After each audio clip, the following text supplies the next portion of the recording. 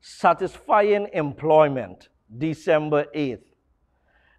To the dwellers in Eden was committed the care of the garden, to dress it and to keep it.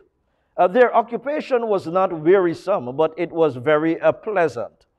God appointed labor as a blessing to man, to occupy man's mind and to strengthen man's body and to develop man's faculties. In mental and physical activity, Adam found one of the highest pleasures of his holy existence. The Bible in John 5:17 says, But Jesus answered them, My Father worketh here too, and I work. Understand that the word worketh here is basically interpreted as labor. God is laboring intensively to save humanity.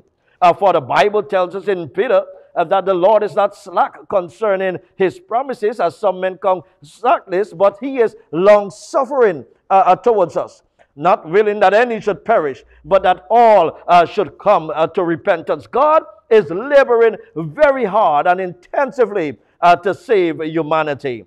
You might be wondering why God is working so hard to save humanity. It is simple, all because of love. He loves us with an everlasting love. Why not let us trust his word today? Let us ask God for receptive hearts so that we will be able to respond favorably to his love. Now, that is the power of his word. Why not? Let's pray. Father, we are so grateful for your love. And we just pray that you would bless us with hearts to respond favorably to you and to your love. Bless us now, we ask. In Jesus' name, amen. Remember, my dear friends, the power of the word every day will keep the enemy at bay.